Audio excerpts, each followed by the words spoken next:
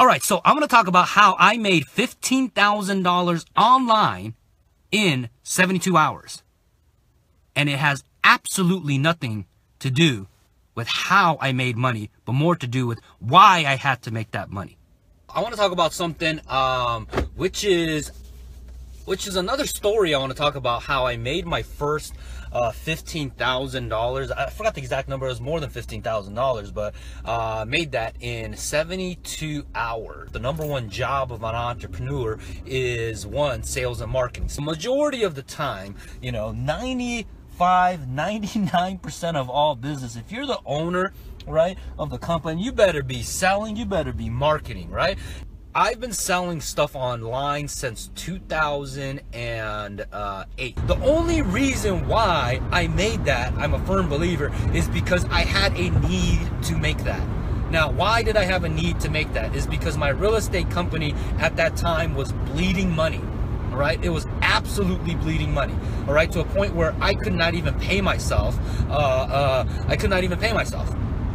All right, so for anyone who has ran a company before, you go through cash flow challenges, right? As you look at the balance sheet and you're just like, oh crap, right? And everything in the number side of your business is basically pointing to, oh my gosh, you know, like what the beep are you doing? Kind of, you know, like numbers when you look at it, and it's daunting, it's stressful, and it really tests you as an entrepreneur on how strong you really are. And those folks that have lived through that and actually, you know, walked out the other side and survived, that's why I give mad respect to these people, because it is tough. Right, so I was going through the challenges of that, right? As our company was growing, we had literally like no money in the bank. Okay, we did have, in terms of paper asset, like equity money. Okay, so it wasn't really cash. Okay, it was paper, you know, hey, in equity in houses, because we're in the projects, right? Doing custom homes, you know, flipping houses, right? So and so again, it was in property, but we didn't cash the money out, and we were doing a very, very poor job of cash flow management because it was all in real estate that we were like choked up. Okay, and keep in mind, we have a overhead where predominantly a lot of our overhead was paying investors on what they call like hard money loans. Okay. I hit up my buddy, right? His name is William at that time. I said, dude, man, I need and he's been making money online, okay, for years. And I was doing a little bit of internet stuff, right? Dabbling with something called like affiliate marketing, right? So I had a cash buyer list, okay, for my real estate business where I was huge on databasing and building a database. So my database was growing every single month, right? So I had a couple thousand people on there, and I would send out occasional offers to this, right? Like certain tools I was using. It became really, really tough in the business in terms of cash flow, okay? It wasn't coming in fast enough.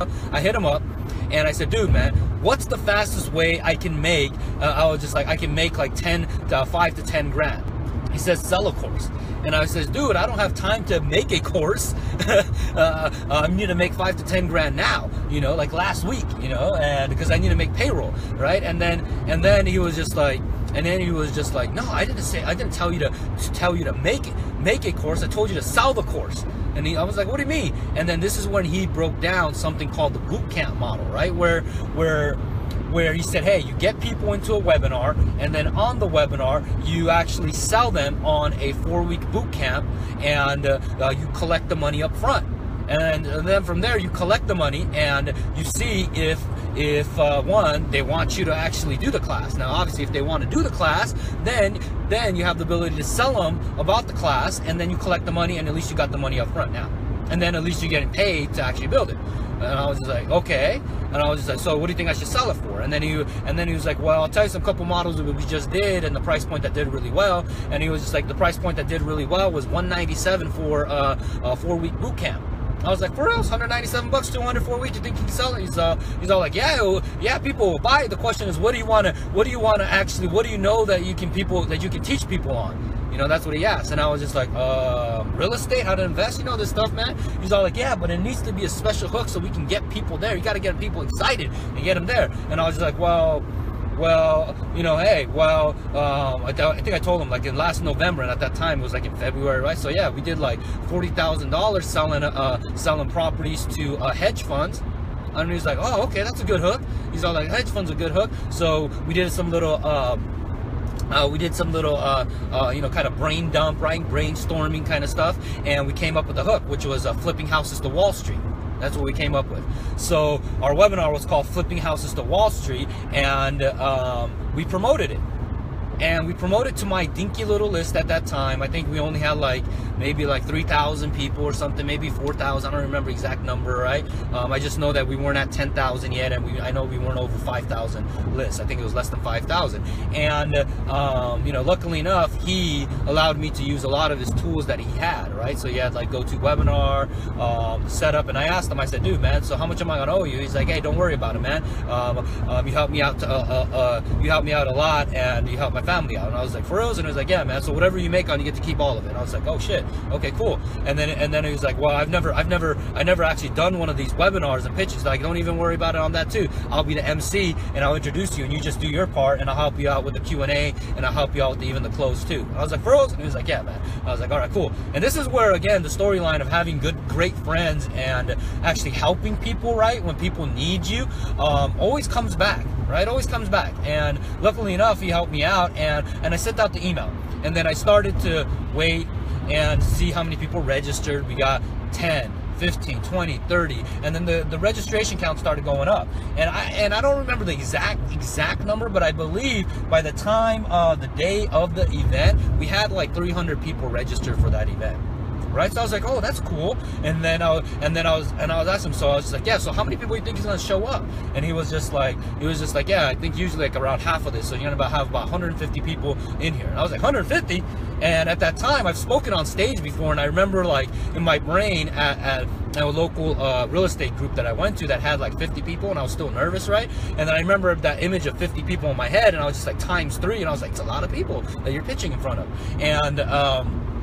And I was like, "Okay, all right." So we started. And at that time, I asked for help from my good friend Jason to help me with that because we both needed some cash, right, for the online stuff. Okay, so Jason was helping me out as well, and we were literally started the webinar. I put the slide together. We started the webinar, right? We didn't even have a checkout. Okay, I'm telling our call to action link, right, was like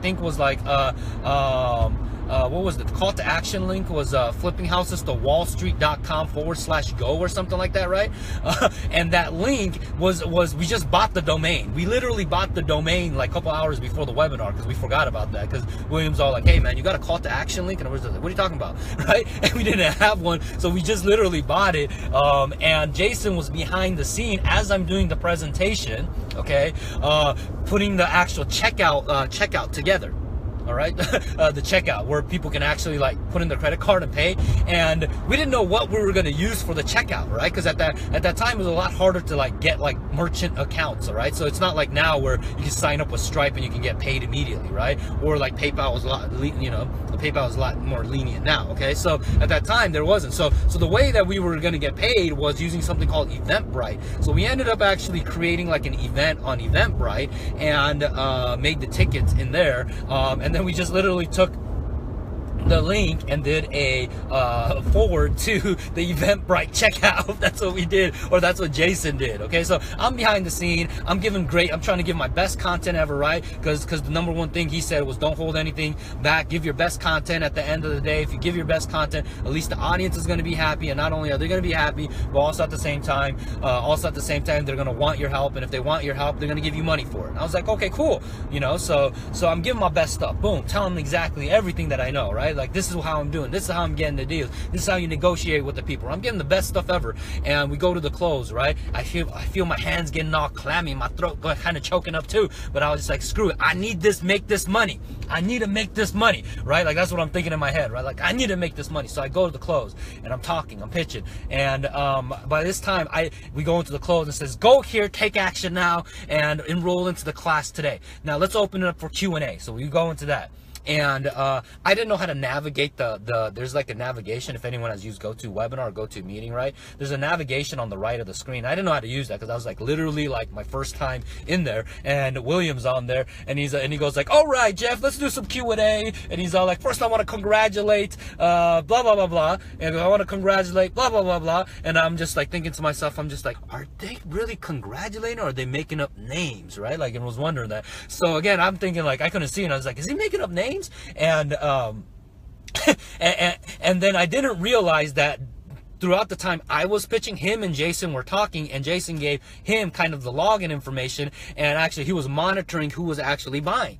So I didn't know. So I'm just like, at that time, I don't know how many units I sold, and he kept on saying, congratulations, all right, we got questions from such and such, questions for such and such. So he's asking me questions, I'm answering, going back and forth. All right, hey, we got a couple more minutes left. Enroll today. We got, 15 spots left, 10, 14, 13 spots, right? So we're doing kind of the scarcity stuff coming down, right? And then we go to the end. It says, and that is the final spots, ladies and gentlemen, and thank you so much for being here, blah blah blah. And then we end it, right? And by this time I'm like, whoa, what just happened? So I hit him up. I was like, dude, man, what the hell happened, man? And because I didn't even have the login information for like how to get paid and stuff like that, right? So I open up my inbox and there's notification. It was just like purchase. And I was just like, oh snap. And we did at that time like $6,000 or something like that, right? We brought in like $6,000. And I was like, oh my gosh, we can make some payroll on this, right? I was so happy, and I was like, oh my gosh, I'm so happy on this. And then immediately William calls me back, and then he was just like, hey man, he's all like, I was like, what's up, man? We made some stuff. He's like, yeah. He's all like, you're not done yet. I was like, what you mean? He's all like, roll the webinar. We're playing the videotape tomorrow. And I was like, what do you mean? And he was just like, yeah, you pitched it. This thing converted like a rock star. I don't know what you said, but these people loved it. He's all like, so you need to play this thing again. Because remember, there's another 150 people that didn't show up. So give them an opportunity to see the pitch and see if they'll buy. And other people that even watched today, because you're talking about some pretty advanced stuff, they may need to watch again. And I was just like, really? And it was just like, yeah. So we did this little trick in GoToWebinar at that time, where even if the webinar was over, GoToWebinar at that time, it's called rolling the webinar. You're able to add dates after it. The event was done. So that's what we did. We added a date for, it was on a Thursday, and then we added a Friday at the same time, and we added that on the GoToWebinar, okay? And luckily enough, the videotape was recorded. So on Friday, right, played the videotape. He played it for me, right? So it cost him money, but he did it for me. And boom, instantly, right? I'm sitting there, I'm waiting for and then I remember what time the call to action link comes up, right? So I'm on the computer, right? I'm logged in the GoToWebinar myself, answering questions, right? People on there are thinking that it's live, probably. Even though we tell them, hey, it's an encore, right? But people, maybe not know what the meaning encore is, okay? And we're there, it's recording, and we go to the close, and then again, emails. Boop, you made a sale. Boop, you made a sale. Boop, you made a sale. And then we did another, I want to say like another like $6,000 or something like that. Okay. And then I'm just like, oh my gosh, we already hit the goal, 10,000. I was like, oh my gosh. All right. But the crazy part was at that time, we had like another 100 people who showed up. Right. So again, William hits me up again. He says, hey Jeff, man. He's all like, hey Jeff, man. He's like, this thing is still rocking. You need to play this stuff one more time. And this is where I probably fucked up. And this is why sometimes don't think, just do, right? And that's why, right? Velocity is greater than meditation, right? I started meditating in my brain. Like I started thinking, I'm just like, oh my gosh, man. Oh my gosh, we already did. I don't want to beat up the list. Oh, I don't want to annoy people with another, hey, come check out this final encore, right? Because he recommended that I play it on a Saturday or Sunday, all right? And play it again on Monday. And I said, hey, you know what? Let's give them a little bit of break and we'll just play it on Monday. Right? Thinking that it's not going to sell too much, because I was just like, man, like we already did like over like 10 grand, right? Like I was just like, hey, I hit my goal. Okay. So then Monday comes along and again, plays the same exact tape, right? And then like additional like 3 or 4 grand comes in. But the total amount that we collected ended up being like over 15 grand. Right? And we made payroll. And that was the biggest rush I probably had outside of like doing my like first real estate deal or something like that. All right. Because the sheer fact of one, it was one of those things of internet marketing that I studied for a long time, but I never made like that kind of money in a consolidated period of time. And until you do it, you don't really know it.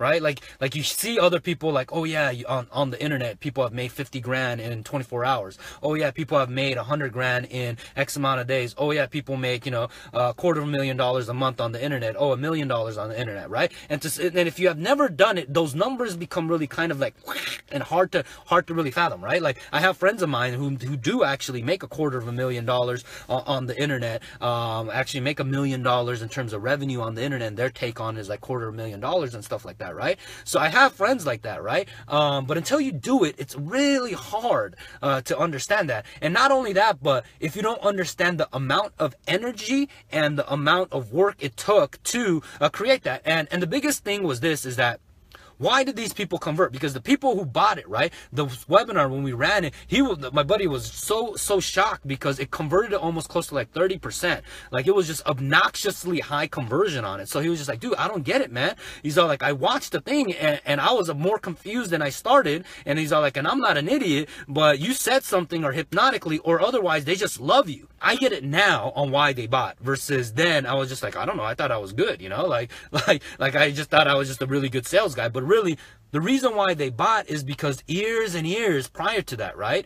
I've been emailing them a lot of great content, right, to my list, meaning that I've been giving them tools. I was teaching them on deals that I was doing, and literally I was coaching a lot of those people. And that's why some of the people even today that's been on my email list, they've been on my email list since like 2008, right? Like for a long time. And there was a tremendous amount of goodwill with the list that I had. And that's why when I came out with the quote unquote course, they were just like, you know what, hey, let me just give this guy money, you know, that kind of deal. And then since then, the people who bought that course, right, we've created probably we created the most baddest wholesalers in Los Angeles, because a lot of the people that bought were local people in Los Angeles, and still to this day I have great relationships with them. If you do goodwill, if you build it right and you do it the right way, all right, there's going to be tremendous amount of ways to make money. And it's not just from a guy that's in the real estate space saying, hey, there's money to just be made in real estate. There's money to be made in internet. There's money to be all kinds of stuff. So that's what I got for you. I got to go with. Hope you enjoyed it. If you did, share it with people, like, comment, and I will